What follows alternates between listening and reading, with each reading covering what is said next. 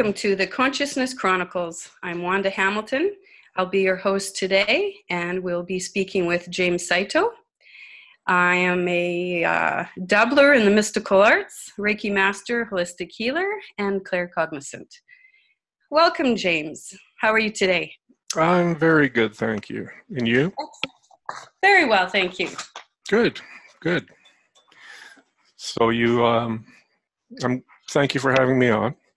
Oh, I my decided pleasure. that it was time to actually get out there and, speak my truth. It's not often I get out there. I don't self-aggrandize my lifestyle and what has transpired in my life. Very few people are aware of it because I'm basically a private person, but I know that we have to get out there and Share our experiences. Share our experiences. Okay. So part of what we're speaking about today is our awakening experiences. And I wanted to ask you, what does it mean to you to be awake? To shift your understanding, to see through the veil of forgetfulness and begin to understand. Everybody's awakening experience is different. But again, knowing that, what we actually exist in, what is transpiring in this third dimensional matrix, as some people refer to it, seeing how mankind is manipulated, seeing greater aspects of humanity, and beginning to find your own, I think would be, everybody's path is a little different when they're going, when it's going to happen. But when it does happen, it happens in stages. And, we could talk about that if you'd like. Sure. I guess I would start with how long have you been awake? And what was your first experience with that? It would be around the fourth quarter of 2014. I was going through a period of insomnia, as I often do. And so I grabbed my phone and I went to YouTube. And I thought about, what would I like to watch? And ever since I was a boy, I had a fascination with, unidentified flying objects. I wanted to take parapsychology at Duke University when I was a younger man. I've always had an interest in, ghosts and Bigfoot and the Loch Ness Monster and all of that sort of thing. So I thought, well, let's see what people are posting right now regarding UFO sightings. So I started watching, and up came a couple of things. One was a podcast by Simon Parks. And at the time, I think his Connecting Consciousness was on. That was back when he had JP as a co-host and whatever station that was. And the second one was I found a few nights later. And what Simon had said kind of resonated with me. And so the second one that I found was called Dowsing for Duality. And I don't know. I mean, synchronistically speaking, I wasn't even aware that, I knew you could douse with a Y-shaped stick for water and things like that. But as I got into the video, and this is made by a couple out in Ontario, they were doing pendulum work. And I thought, geez, that's cool. So the next time I was out at a market, I bought a pendulum and started to play with it. And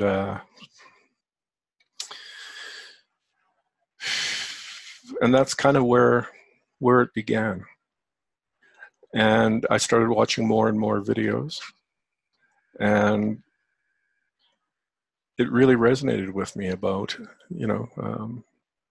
because of events that have happened since my childhood, that something was happening. And I think at that point, I was aware, stepping into a state of awakening. But when it comes to dowsing and penduluming, I don't know if you're familiar with the work of Chris Kaler out of Winnipeg. Yes. Yeah, well, he became awake through dowsing. So I went and picked up a pendulum, and see if this will focus in. Show me yes.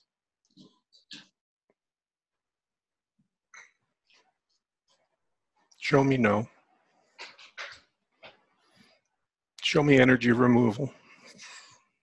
So what ends up happening is I began to show me energy infusion. What ended up happening was through dowsing, I began to awaken more until one day in the shower, I'm standing there washing my hair kind of thing, and a very clear voice, my voice, said, "Hello, James." And I'm like, what the fuck? Of course, you kind of test the water. Is there somebody there? Yes. And what I was able to determine, because this is a long story, I was speaking to my higher self. At that point, I became clairaudient. And it's an ability that comes and goes. So naturally, my first reaction was, do I have a tumor? Am I nuts? Fair questions. Yeah, your 3D human doesn't like the unexplained like that. And I would carry on in my mind. Sometimes it'd be very intrusive, where it's, this is not what you should be doing, this, that kind of thing. Mm-hmm. And I could ask questions. I could ask questions regarding what's coming, things like that. And the day that I finally found acceptance was the day that I realized that every message that I was receiving was about love and compassion. There was nothing that in any way was malevolent. So that was that. And, we're all still in kindergarten. We, our understanding is still limited, but I look at others around, like the Kalina Molnars, the Lisa Transcendence Brown, and I think to myself, wow, they're so gifted, but I realize it's not a competition. This isn't, everybody has their path. And one thing that I've learned is that things will happen exactly as they're meant to, when they are meant to. Mm-hmm. And that is important. And anybody who's on a spiritual journey of awakening, don't feel bad that you're not, you don't have telekinesis, or, your understanding isn't where you think it should be. Mm-hmm. In fact, be grateful. Express gratitude for where you are now. It's very important. So I do have a question about the using the dowsing. Mm-hmm. What is causing the pendulum to move in that way? Well, first of all, when I finally got into it, I set the intention that no entity, no consciousness, but my higher self could communicate with me through any form of dowsing, physical dowsing, pendulum dowsing, whatever. And I can ask back and forth, is that you on the pendulum? Yes. I think the important thing to understand when it comes to dowsing and reality itself, is that everything in this dimension is a frequency. You, me, this remote control, that's a lower frequency, very dense, so I can't put my hand through it yet. But Yeah. when you understand that, it leads me to the next step of what I was doing. I was told that healing is very basic. When we consider that everything is a frequency, everything, then cancer is a frequency, kidney disease is a frequency. Now you can add or remove frequencies. You can rearrange frequencies. Mm-hmm. So, and this is why I get, emails saying, I have this problem. Can you help? I'll try. Because even having said that, were I to walk into a hospital room and somebody I know is actively passing from cancer, I could attempt to remove the cancer. But it may not be in that person's path for that cancer to be there, not be there. Right. But conversely, it could be the exact moment that I'm supposed to walk in there and do it. And it's the same with anything else. I need permission from the person. And if it's allowable by source, then it can be done. If it's not, then it simply can't be done. Right. It's Okay. that basic. That sort of, I guess, fits into free will. Yes. Well, free will, we have free will. Yeah. This is we have free will. But again, if I was to try to stray from the path that I'm meant to be on, and I've tried, and it's quite uncomfortable. It becomes very uncomfortable energetically. Right. Yeah, because you're deviating from what you are meant to do. So, now, when you say being uncomfortable energetically, can you explain a little bit more about that?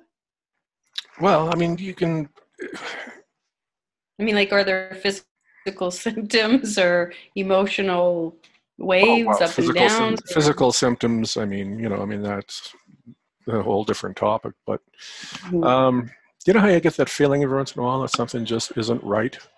A sense of foreboding, that kind of thing. That's relentless. It's a dark. It's a heavy energy.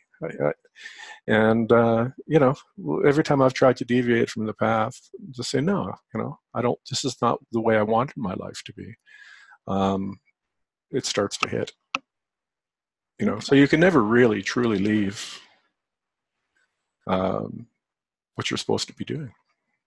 Okay. You'll be guided back to it. Okay. Thank you. So, what was life like before for you, before waking up? Tumultuous. I think my life changed about 1976. Up to that point, I was just your standard. Well, I wouldn't say standard.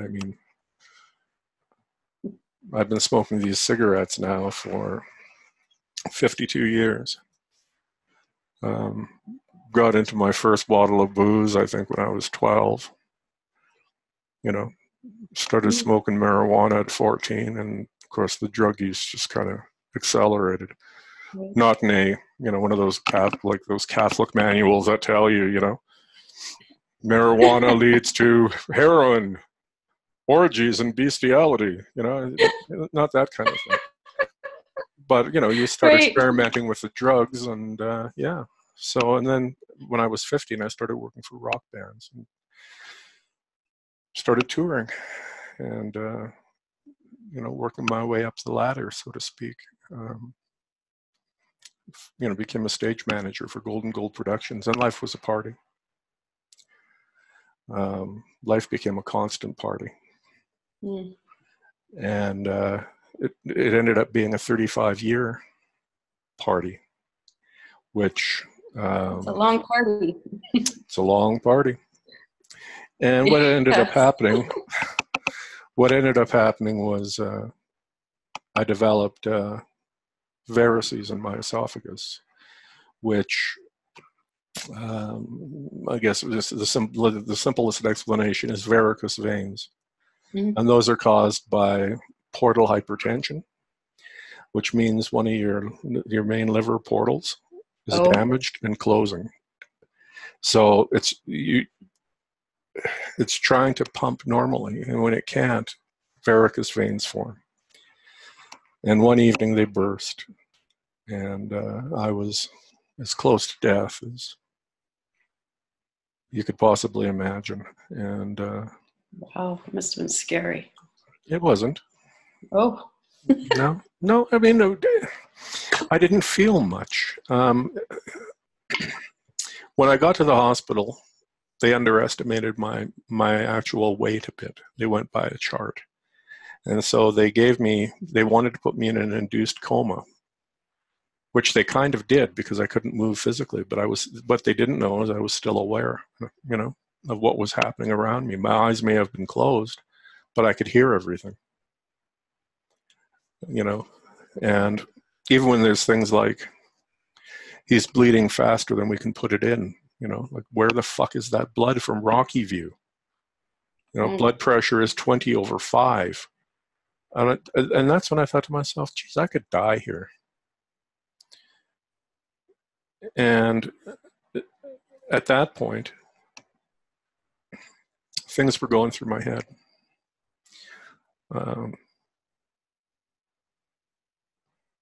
I can't die now. I can't leave the people that love me. I haven't seen the new Star Trek movie. This happened in 2008, and the 2009 Star Trek film hadn't come out. But all the time that I was doing this, outside my front deck,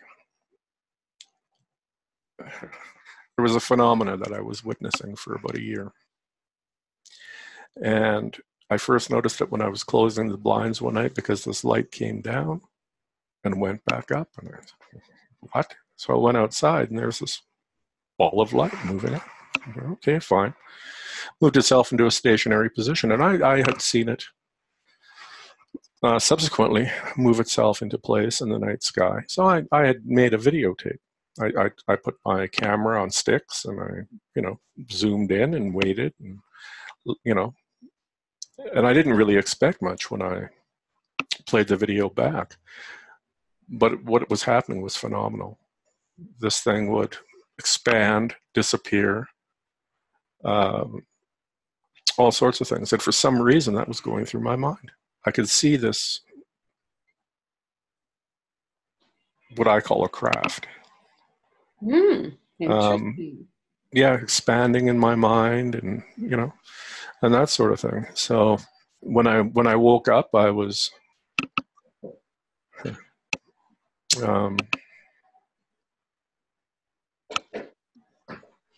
apologetic, I think. And strangely, months before, I had my uncle who had passed come to me and tell me to smarten up. You could die. It was in a dream. Very vivid dream. And I was told, what ended up happening was that I was there for weeks in intensive care and that kind of thing. I came home, and the very day that I came home, I went back down to my basement where I had the initial bleed and bled again. I knew it was coming because you get this overwhelming feeling of darkness come over you, dizziness, and I realized I was bleeding again. So this time, the first time, I was laying in a pool of blood. When I say hemorrhaging, I mean it was coming out everywhere. Wow. Out the butt, out the mouth, everywhere. And I remember trying to make it to the washroom and falling, and my elbow hit the floor, which is basically linoleum over concrete. Ooh. And it really hurt. And if I hadn't have done that, I don't think I'd be here tonight. Because it was the pain that kind of woke me up, and I looked and I saw blood everywhere. And I thought, I had to make a choice. Make it to the phone or die. Which is strange because I've always been sort of a self-destructive person, or I was. Mm-hmm. And I never wanted to be here. Was trying, even as a little boy, when I would go to sleep at night, I'd have a humidifier going. And I would lay there and pretend those were the engines of the Starship Enterprise. And I could picture moving away from this planet, getting the hell out of here. So I was a very self-destructive individual, which is gone now. But go ahead. It's interesting that it was the pain that woke you up, because that's almost significant in the way, well, not almost significant, it is significant in the way that sometimes it is pain that does wake us up. It could be, but more so maybe an emotional pain. But for you, it was all of it. Mm-hmm. Well, I think, during the time that I actually awoke, I was going through a tremendous amount of emotional turmoil, heartbreak.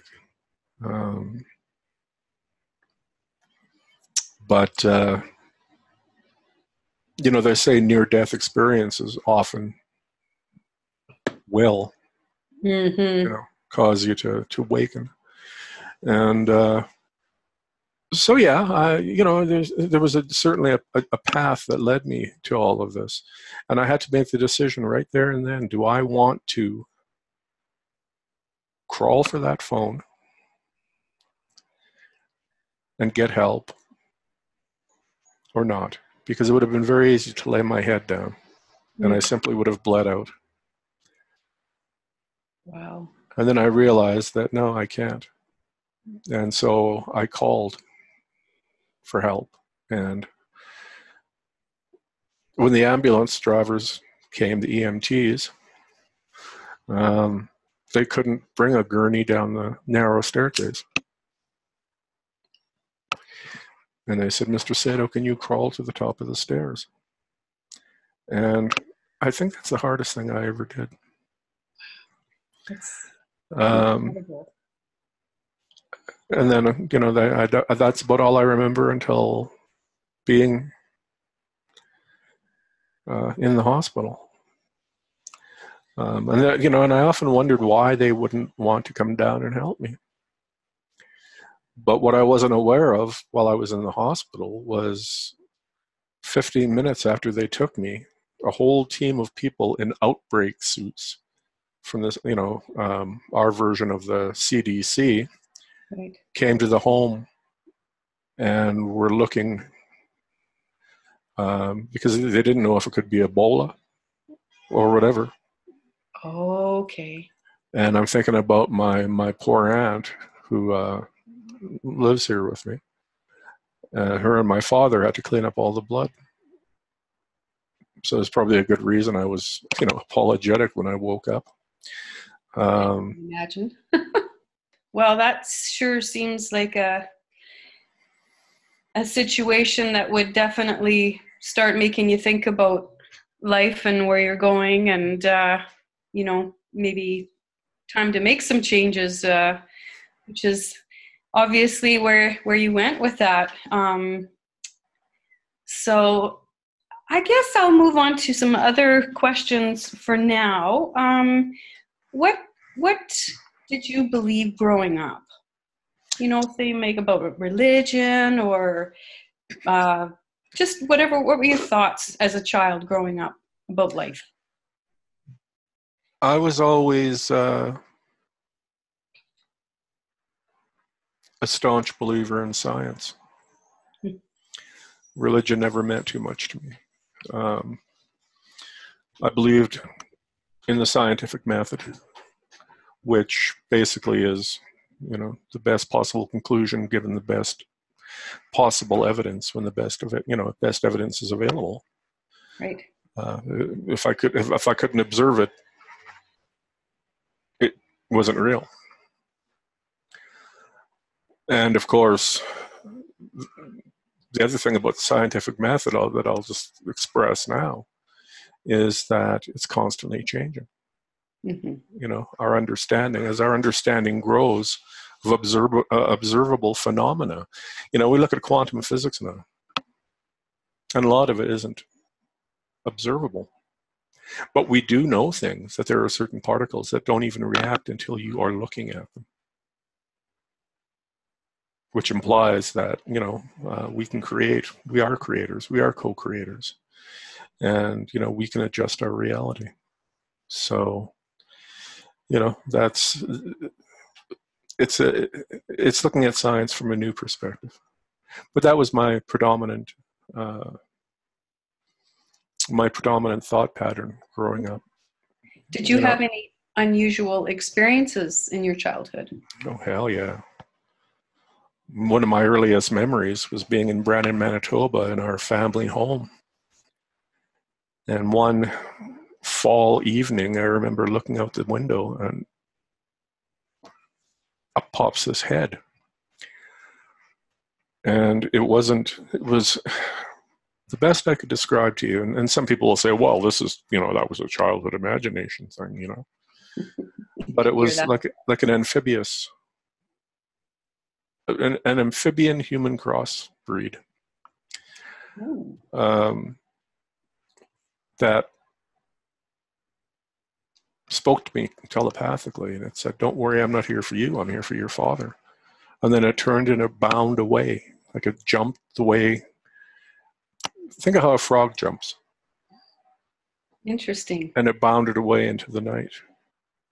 I remember that's one of the first experiences. Oh yeah, I've had experiences of, I'm sort of clairvoyant, always have been. I'd be riding my little bike down the street, my 3-speed, and I would get a thought like, you're going to find money. And I'd stop my bike and I'd look down and there was a $5 bill, which in 1971 dollars was, not bad, Wow. Little things like that. Okay. Synchronicities, a lot of synchronicities. What happened one evening after I woke was I had a very, very vivid dream. And it was a download. And basically, it was how everything in my life connected and led me to the present moment where I was. Now, do I remember a lot of it? No.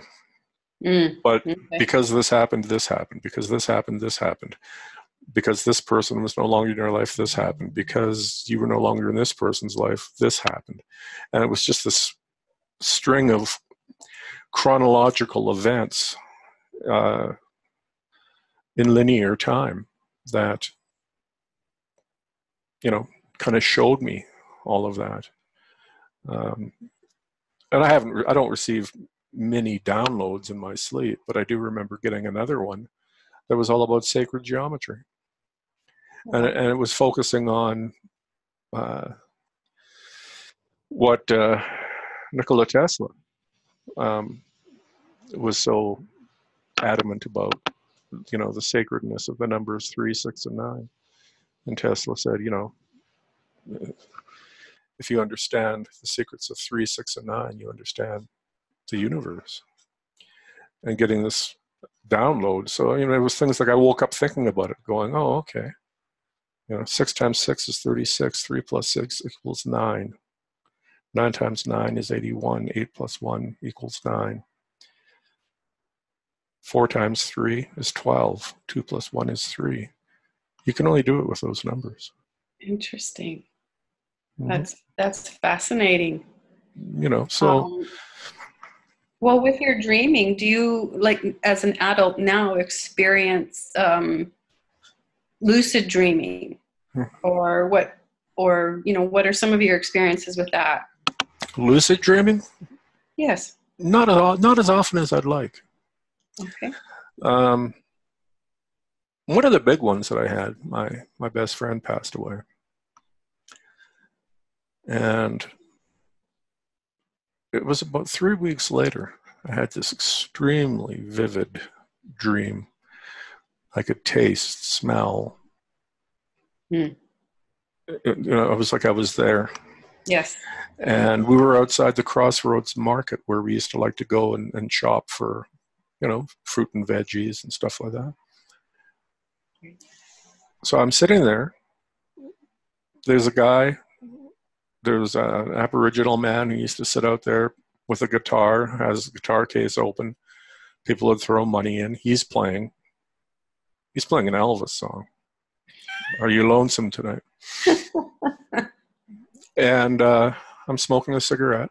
I can taste the cigarette. I can feel the cigarette in my lungs. And I look over and there's my friend Andrew who had passed, only he wasn't. Oh. It was like he was a more perfect version of himself. Wasn't wearing glasses. Um, that's the best I can describe it. He looked better than he ever did in third dimensional reality. Um, and the message he gave me is, don't be afraid. You can do anything you want. Well, that's a good message. It was. And then I woke up and I thought about it. And then synchronistically, I went downstairs and the TV was on, and Oprah was talking to Whitney Houston's daughter and said, have you had a dream visitation from your mother? And she goes, oh, yeah. And Oprah explains a dream visitation is, shortly after somebody passes, they come to you in a dream. Mm-hmm. And they'll deliver a message to you. And she even mentioned that, they'll look like a better version of themselves. So I've I'm heard standing this. there, kind of, going, oh, okay. Oddly enough, when these things happen, I kind of take them, I don't freak out. There's a number of times where um, I'll share one story if you don't mind. Sure.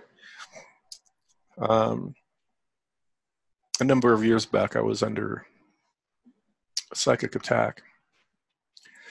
And it was to the point where I was getting nosebleeds a lot for no apparent reason. I'd just be sitting here and all of a sudden blood would start pouring from my nose. The dreaming, it's like whatever entity or consciousness had attached itself, knew how to instill fear. And I'm not going to get into things like Loosh right now or anything else. I mean, that's very third dimensional. But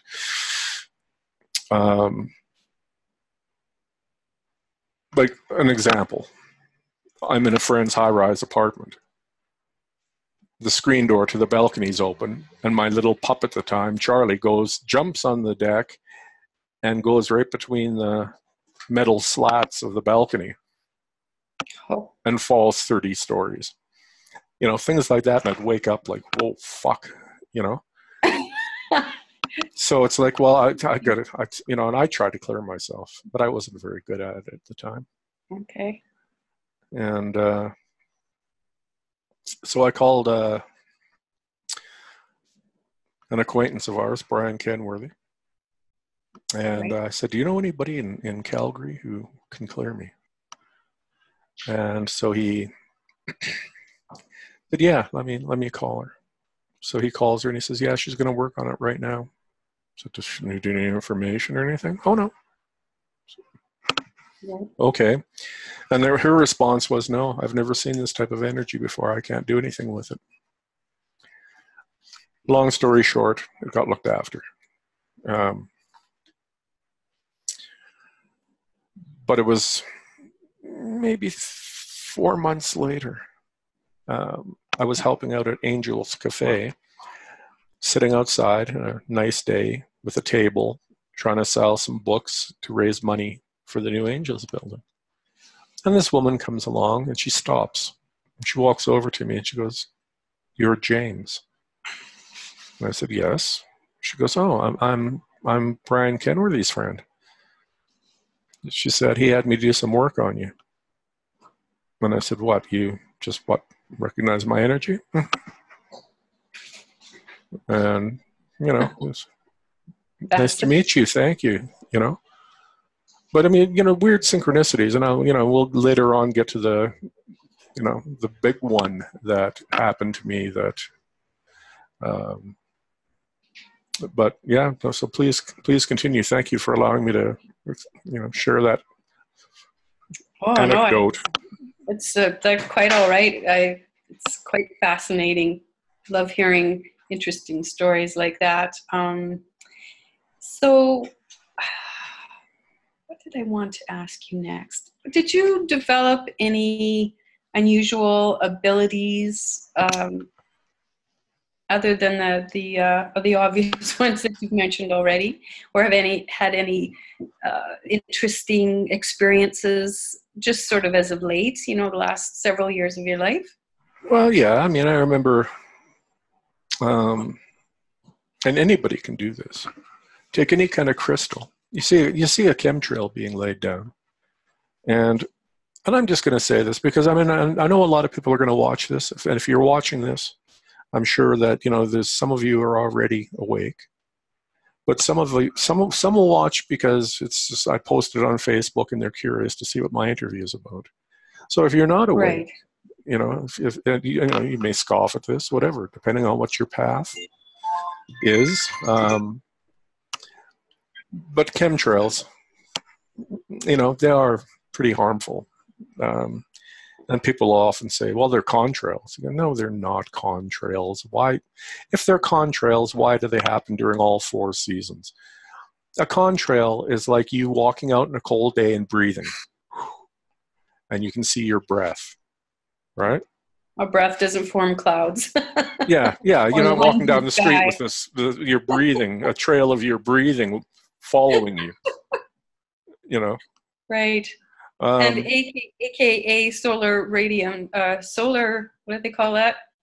Radiation management or geoengineering, because they have actually on the computer internet have the powers that think they are have made fun or made light of the chemtrail.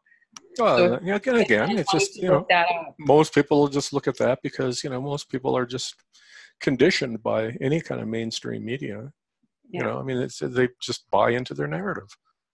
Well, if it's the first time for people to actually hear of this, don't look up chemtrails, go look up geoengineering, and then it'll take you down and it'll give you the both sides of it. You decide. Yeah, use your own discernment. Okay. But no, here's an easy thing. Take any kind of crystal in your hand. Hold it, point at the chemtrail, and intend that it dissipate and be neutralized. And watch. Yeah.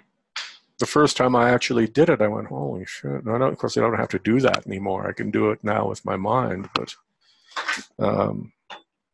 and people will scoff at that because it's unobservable. People often ask, why don't you, if you've got these abilities, why don't you use them on people? Make additional money. And it's, well, first of all,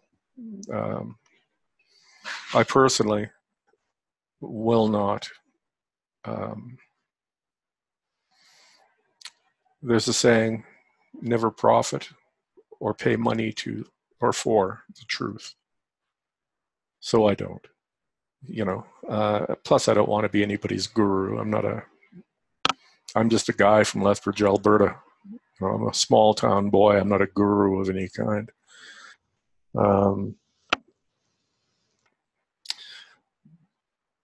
But if I was to say to you, Wanda, okay, you've given me $50. I'm going to clear you now. You know, well, okay, we're done. And you'd say, I notice you haven't transferred the money. And you could just look at me and go, oh, it's done. Yeah. You know, it's, you know, and it's funny because you look at people like Chris Kaler from Winnipeg, who uses an entirely different modality for quantum healing than I do.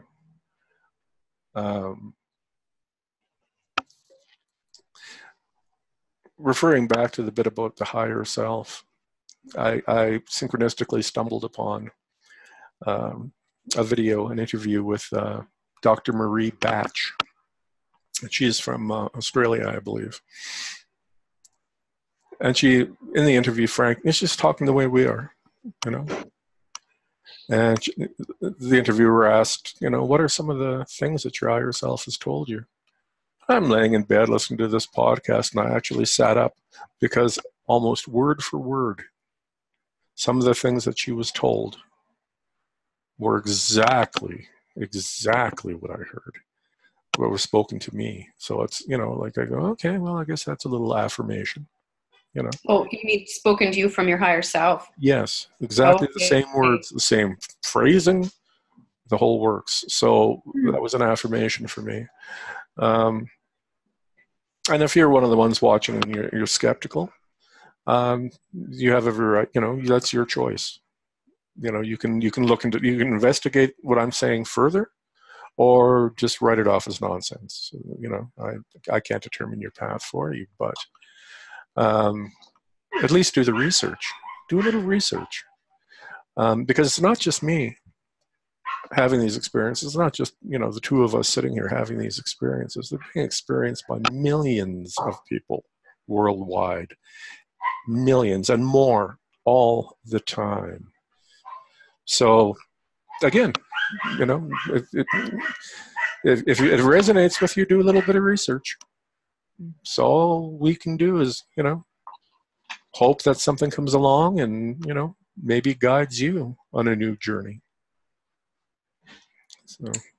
Well, that's good advice. Did you go to any healers or psychics or have any hypnosis done? Mm-hmm. And again, you know, some of the things that, you know, sound unbelievable. You know, if I was gonna say what I'm gonna say now to my younger self, I don't know if I would have believed. One evening, I was there was so many synchronicities. For some reason, you know, when you go into your YouTube app, it'll say recommended for you, and it was about past life regression. And there was 3 or 4 things that happened on my social media feed and everything, and they all referred to past life regression. So I said, okay, I get the message. So I went and had a session, and again, this was quite fairly early on. You know, my understanding then wasn't what it is today. So in the session, you walk down a corridor, and there's doors, multiple doors on each side of the hallway. And is there one, you know, is there a particular one you'd like to go to?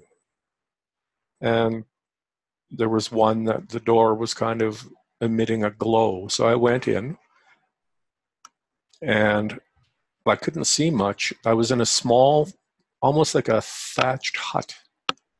There was radio equipment, and when I looked down at myself, I was wearing khakis and boots. I would say probably World War II. And I looked around, and there was really nothing to see. And Dominica, who had put me under hypnosis, said, okay, well, if you want to leave that room and go find another, go. You know, so I leave, and I walk down the hall, And there's one that's actually kind of glowing, really glowing. So I went in there, and instantly,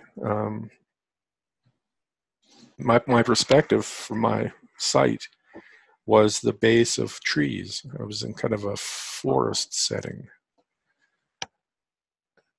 and I was weeping.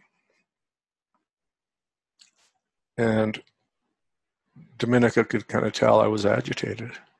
And she said, if you want to change your view, just move up.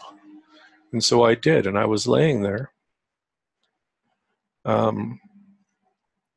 clutching a female. I had my hand around the back of her head, and I was wailing. And what I could see was her legs were open, there was a pool of blood, and there was a baby with the umbilical and the placenta laying on the grass crying. And I realized that she was dead. She bled out during birth. And I remember screaming, and I guess Dominica pulled me out of it right away. And when I awoke, I could still feel it. And I asked my higher self, I said, why on earth would you show me that? And it was like, well, you think you're having problems now. You've been through worse. And for about 10 minutes afterwards, I could sit with Dominica and I could talk about the experience. I remember I resented the girl, the daughter, because she took my love away. I can't remember it now, but I remember the girl's name. That's the other thing. I mean, the more that I stay present, the less I can remember about the past. And in this particular case, I wish I could, be of more detail for that. But yes, there was that. And what was the second part of the question? Past life regression. You got me so intrigued in that story. Just asking about if you've been to healers or hypnosis or to psychic healers, or had any unusual experiences with that, or if you have. Well, the biggest turning point in my awakening, I think, was a woman. And again, Brian Kenworthy recommended this young lady to me. So I booked an appointment. And I didn't expect for this very young, kind of petite girl to come out and greet me. So we went into her office, and she closed the door. There was, the vertical blinds, the kind of metal ones.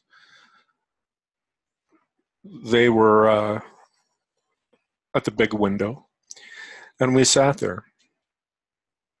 Now, her name is Rebecca, and Rebecca is a channel, and she channels, I don't know how many. She's had the ability, she says, since she was 3 years old.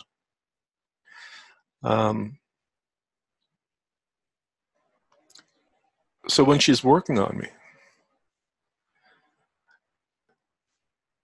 there was events happening, like the room kind of shook. The entire fucking room shook. And she managed to clear a lot of stuff for me. And when she was done, I laughed. I laughed and laughed in joy. Total joy. And then she said, there's a couple of things that you should know.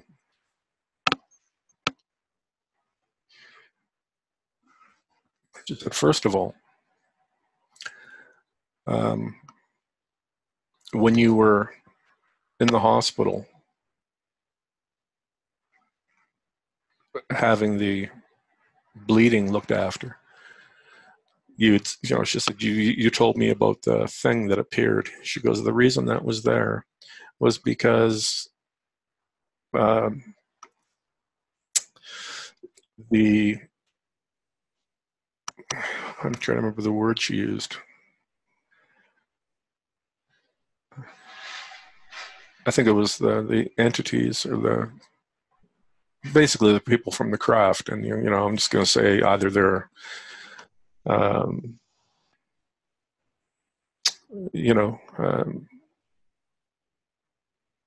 alien or, multidimensional, Right. tried to end me. But Source wouldn't allow it. But they were allowed to mess with me. Oh, interesting. And everything that happens, of course, happens for a reason. Learning. Mm-hmm.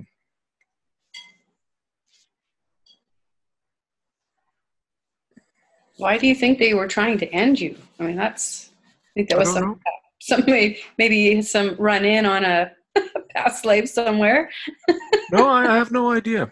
But I had my soul reading at that time, and I'm Pleiadian Angel. Okay. And Angel is something I've never heard of. And I asked her, I said, what is, if she would have said, well, you're Pleiadian, Arcturian, or, whatever, I could relate. But Angel, she goes, you're the right hand of Source. I went, okay. And I went looking. I remember asking Simon Parks, sending in queries to his program regarding this. What does it mean? What does it mean? And my questions never gotten answered or read on air. My requests for a session with Simon have always just kind of disappeared or have been ignored. So I go, okay, well, universe is telling me something. Okay. But having done some research on my own, I went to a lady who, there was a lady who, again, is a past life regression person. And she says she's ran into about 5 people whose souls are half angel. And her conclusion is that sometimes, for whatever reason, you may be an angel from a higher realm who's never existed in physicality before. And because of the importance of what is going to happen, we choose to be sent. Take that however you want. Do I feel particularly angelic? No. Well, so speaking of what is going to happen, there's been a lot of buzz and a lot of talk about 3D, third dimension, going into fourth dimension, fifth dimension, and all of that for humanity. Would you like to, what are your thoughts about that? Well, the shift is coming. Without doubt. I won't call it ascension. I won't call it whatever. People often have that negative sort of view. If I was to say, oh, we're going to ascend, it sounds like you're like going to, you're going to poison all your followers or something. This is not, it makes you sound Jim Jones cultian. It sounds like religion. And I don't wish personally to use those terms. My higher self just said shift. The shift of consciousness. The shift. Because really, all time and space exists in one spot. Linear time, as we know it here, doesn't exist. And I think it was Alex Collier who said, when he was talking to the Andromedans, they said, you've managed to actually become quite good at measuring something that doesn't exist. That's so true. That's so true. So it's not like it's this ascension that we're going to. It's a shift because everything is here. Everything is all in one time and one place. It's just a shift. And it's a shift in our consciousness. a wave of energy is going to hit this planet. And people, I mean, it's all, you think it's tumultuous now with the energies that are coming in.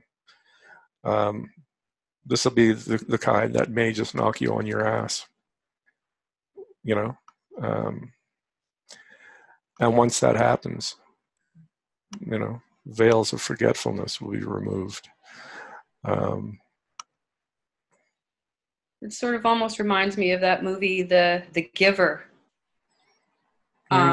where it ends. It's the young man goes through the barriers, and once he gets to the other side, it's an awakening for everyone, and it goes out like a wave. Is that kind of what you see sort of happening? Mm-hmm. And what does that mean for us, for humanity? We move into a different type of existence.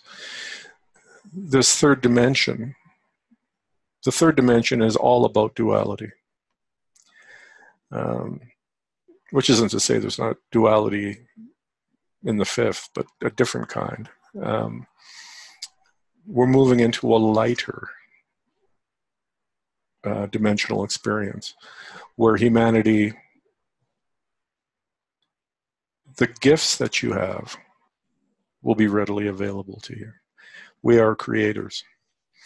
An example of this is when people go through regressive hypnosis and they discuss their experiences in 5D. And each is a little bit different. To some, it's cities, mass cities of joy. Everything is good. The ability to create. We are creators now. We can create our own realities. But there, it's instantaneous. There's not this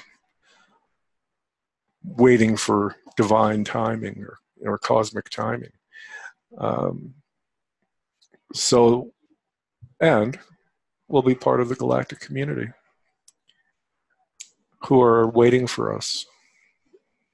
So it's an entirely different kind of life than we have here, and I think that's why people have like